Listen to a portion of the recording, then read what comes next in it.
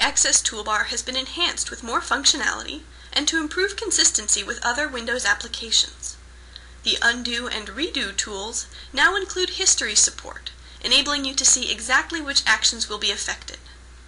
The right-click menu has new options to quickly remove a tool from the Quick Access Toolbar, to add a separator between groups of tools, or to display the Quick Access Toolbar below the ribbon.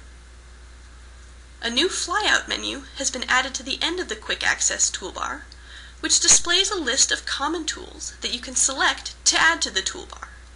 The More Commands option at the bottom of the menu takes you to the command list pane of the CUI editor, where you can drag and drop commands onto the Quick Access Toolbar. The flyout menu also includes